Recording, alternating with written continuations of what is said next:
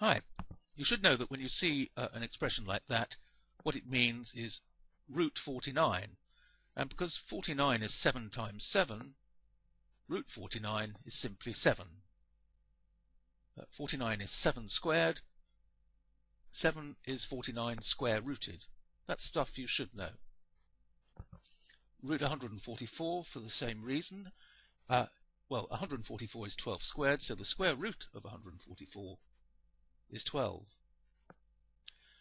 Other things which have got root signs might be other types of root, like this is the cube root of 8, and because 8 is 2 cubed, 3 2's multiplied together, we would call that the cube root of 8, and its value is 2. The fifth root of 32, well, 32 is 2 to the power of 5, so the fifth root of 32 is also 2. Now, in general, if you have a number which is a squared and you take its square root, you just get to the number a. Or if you've got a cubed and you take its cube root, then the number is also a. However, what happens if you come to a number like 2 and try and take its square root? Well, if you use a calculator, you'll see that the first 9 decimal places look like that. But in fact, this is an infinite string of decimal places. It goes on forever, and it doesn't repeat itself. It's not a recurring decimal. It's just an endless string of decimal points. So whenever you write it as a decimal, somewhere you've got to round it. Root 2 is the exact value of the square root of 2. But that's rounded. Now you might round it to 1.4 or 1.41, that's fine, but it's not the exact value. The exact value is best described as root 2.